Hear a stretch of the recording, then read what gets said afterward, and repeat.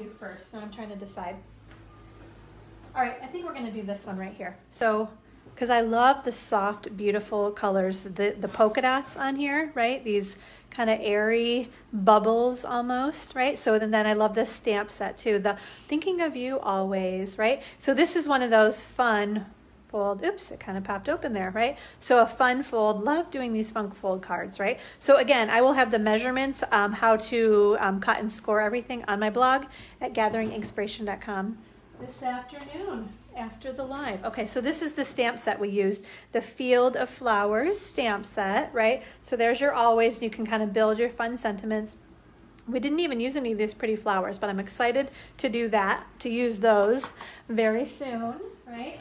And actually, let me show you again. So here are all of the different patterns, right, in the playing with patterns, and it's a 6x6 pieces of designer series paper. So you get 1, 2, 3, 4, 5, 6. Yep, it's 12 because you get all of those. Again, those are the coordinating colors, and then here is the other half of them, right? So front and back of each of these things, and then the coordinating cardstock colors right there too. So awesome pack. So we are using which one? We're using this one right here on this card, and then I'll show you when we go to do the next one, which ones we're using on that as well, okay? So let me grab everything out here. Okay. I think we have everything, yep. All right, so let's do our stamping. I'm gonna put that right up there. So no, you know what? I'm gonna give you measurements first while I'm thinking about that. Okay, so this is a piece of purple posy cardstock. This is our card base that measures 5.5 by 7 3/4. And then I scored it at 1 3/4 and 6 inches. And then that's how we're just gonna fold those babies in like that. And it's like a little gate fold almost card there, right? Then we have 2 pieces of, this is the Whisper White cardstock that fits right on each of those little panels there, that measures 1.5 by 5 1/4 inches. And then our pretty, look at all the bubbles, the designer series paper. And then this is the back side, kind of crazy on the back side. So 2 pieces of designer series paper that measure 1 1/4 by 5 inches, okay? And actually this piece goes on the inside right here. This is my standard 4 by 5 1/4 piece that we layer all the time inside of our cards, right? So that's what kind of finishes it and makes it look nice inside there. And then I just have some scraps of Whisper White, Purple Posy, and Calypso Coral, because of course those are the colors, right? You can see the beauty right there of Stampin' Up, right? That all of our cardstock and ink and designer series paper and ribbon, everything coordinates so beautifully, right? Okay, so let's do, and actually I usually do my stamping and then die cutting, but because this is so tight on here, I actually die cut this first and then did the stamping on it. So let's do our die cutting of all of those things right now. We used a couple of different die sets here, so let me show you what we've got. We are using my most favorite, I think this die, I'm probably gonna have to get another set of them because I use this one so much. This little spriggy guy. If you don't use any of the other dies in the sunflower dies, this is the one I have used on so many projects. You guys are probably like, is she ever gonna stop using that? But I love it. There's just something about just whenever you think, oh, it just needs a little something else, this little guy is the answer to, ooh, it just needs a little something else. Okay, stitched shape dies, we're gonna use the oval, the second largest oval is what we're using on our Whisper White cardstock. So we're gonna put that right there, right? All of a sudden I'm like, is that the right size? Yes, it is. Okay, and then my other most favorite set of dies, the Tasteful Touches, right? Is that it? Tasteful Labels dies, yep. And we are gonna use this big baby right here on our Purple Posy. Yes, they do, don't they? That's right, Vina. Very delicate, the polka dots do. And it's just kind of soft and washed looking too, I think. Okay, so let's get these guys cut here. And, okay, we'll go back through. Sorry, that is seriously wiggling, isn't it? Okay. So there's that one. You guys have seen that a million times, right? This is the one though that I love because look at, Can you see the detail, that little etching on there? And then I just love the shape of it too, okay? And then my other, can't stop making it. So this little guy, and he, I've used him so much, basically I think I need to fling it around in order to get it out at this point. So hold on, let's do that, ready? Yes, it did, it kind of loosened it anyway. Do it one more time, there we go. So there's that one. Okay, we're just gonna scoop those things all right there. Where's the other one? I don't know, it's around here somewhere. We'll find it later. Okay, so now let's do our stamping, right? So we've got our Calypso Coral ink pad, and I found it was easiest to stamp the always first. So we're gonna do that always, because you can see how it barely fits on here, okay?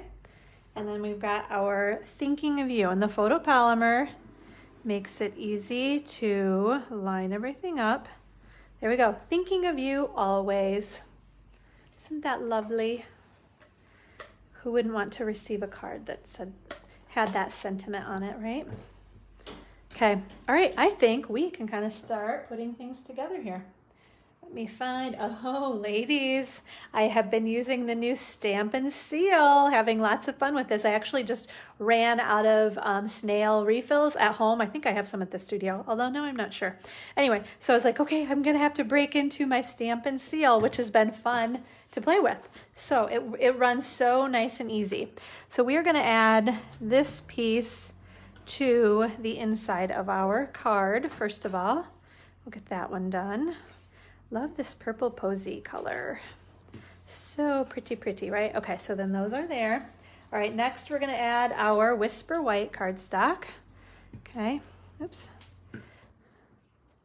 Oh, and you know what? I think I probably press harder. That was one of the things that I've kind of learned is if you press hard, not so good. You need to have a little bit lighter touch with your Stampin' Seal than maybe you do, you know, when you're applying the adhesive. So something to kind of keep in mind.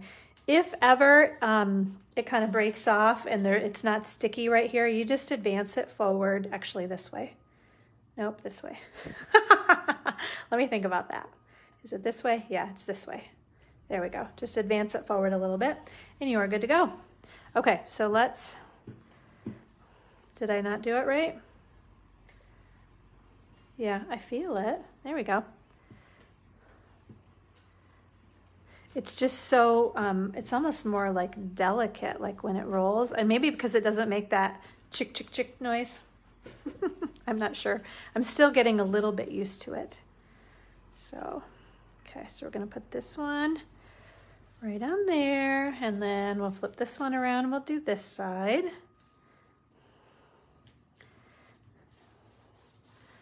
There we go. All right. Where is, let's find, we've got our, we're gonna put a dimensional. So I just put one right about there, basically, because I want it to, actually, let's see, which I want that on top, I think, right? So we're gonna do right about there, right? And these will lay down better once you kind of put there, okay. So we're gonna add our little spriggy guy, if I can get my fingers onto him. We're just gonna kind of put him right about there. Then we're gonna add a couple more dimensionals on the back of this little baby, right? Pop that, always thinking of you. And then last step, I thought this was perfect. This really kind of light, airy polka dotty worked really nicely with the polka dots. You guys have all seen this ribbon. Thank goodness it carried over yet again. I think we've had this for a couple of years now, but I still love this white polka dot tulle ribbon. So let's see, we're gonna make our pretty bow. It catches a little bit. That's the one thing with the tulle, but it also makes it easy to make pretty bows too, but it kind of catches on itself as you're working with it. All right, actually let me snip this little baby off right there. And then we'll do that one maybe about there. And we're gonna pop a glue dot on. Well, hello, Miss Kathy. How are you doing? So glad you can be here. I know, Philomena, aren't you so happy that it carried over again too? Yes, it's so, like I said, light and airy and delicate and perfect for the other polka dots, right? It just works really well. So thinking of you always, love, love, love that sentiment, right? And I love this card too. And then you have lots of room. You could stamp something on the inside there too, if you would like. Or what was fun was I received a card like this a couple of years ago, and I have held onto it because I love the layout of it. Yes, good morning, Miss Kathy.